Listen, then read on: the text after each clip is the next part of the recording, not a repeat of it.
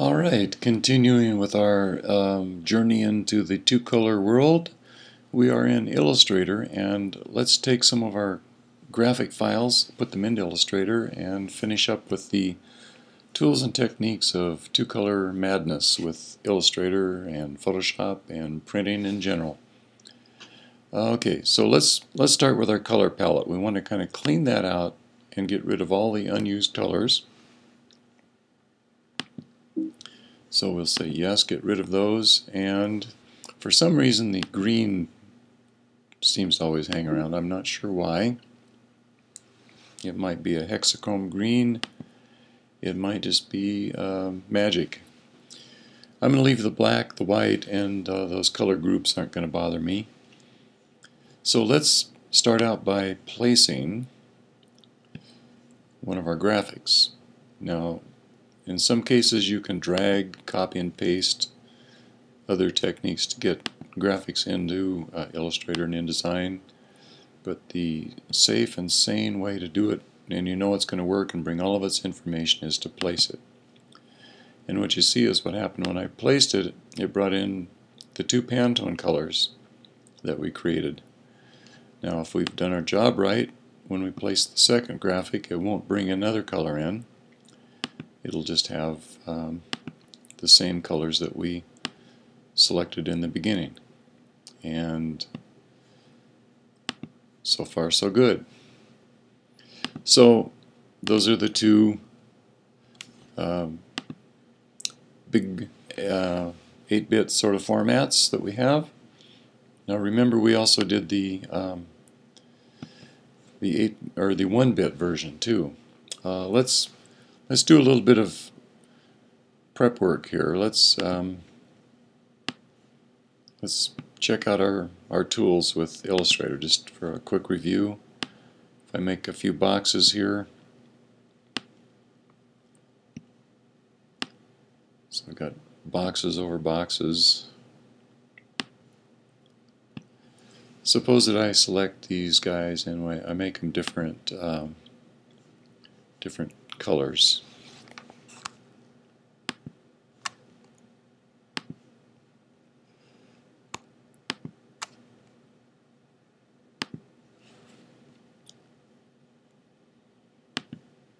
And we'll take a look at the layers here, see where they are. We might also look at the possibility of adding some control to the color here. Let's see, the color window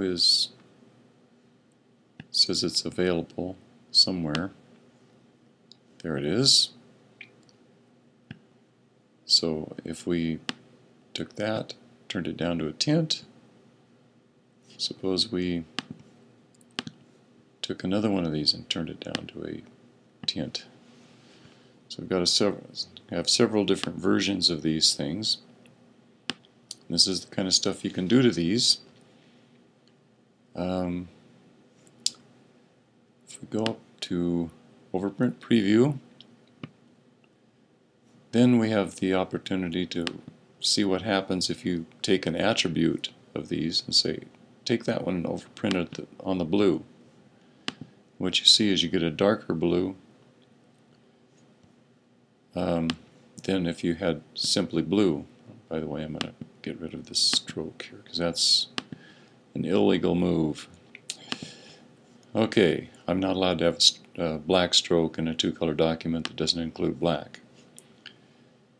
So that one is, if I overprint that one, it doesn't seem to be doing anything because well, I don't know why. It seems to not be overprinting. Oh, the reason why? It's overprinting itself. It's overprinting the darker blue, which is one of those odd things that it doesn't mix and match and take the stronger color, it takes the one on top. Now if this was underneath, or that one, okay, it does overprint the green here if the green gets in between that one and the other, the darker blue white bar. So these are the the tricks here. You can have your colors knock out, or you can have them overprint, and those are the two tricks on using your spot colors there. Okay, so let's bring in our last star of the graphic wars here. The 1-bit, place it, and as you can see it's pretty granular looking. I'm going to take advantage of that. I'm going to, oops, kind of shift drag the corner out here, and I'm going to make it really big.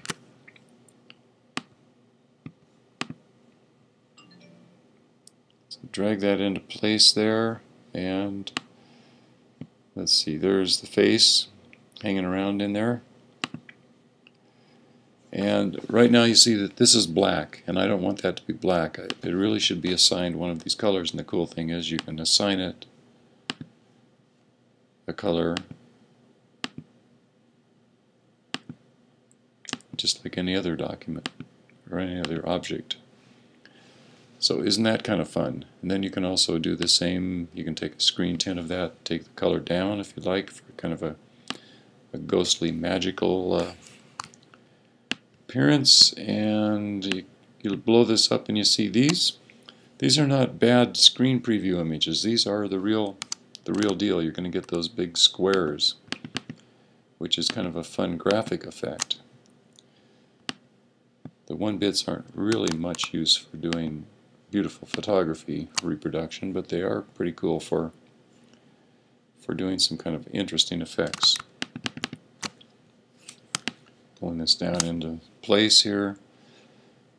Our 1-bit TIFF is right here, which is sitting over the top of these squares. So you could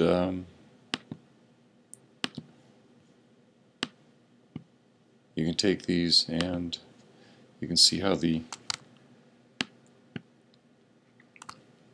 green color sits over the top of the blue tinted box. So you can do all sorts of things with that.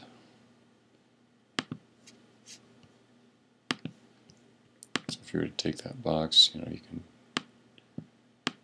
do your 50s retro shapes.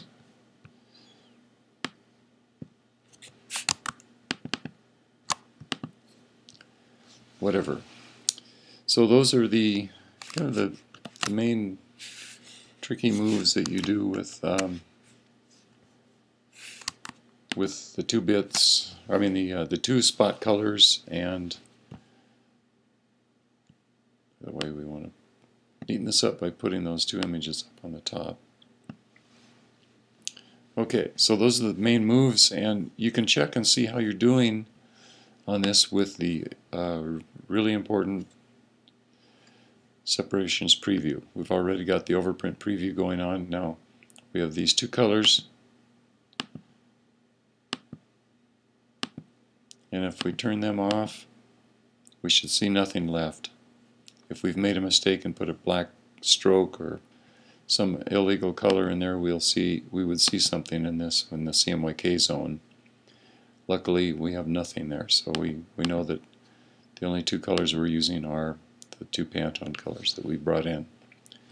So that is kind of the conclusion of the cascade of tricks for the 2-color spot color world.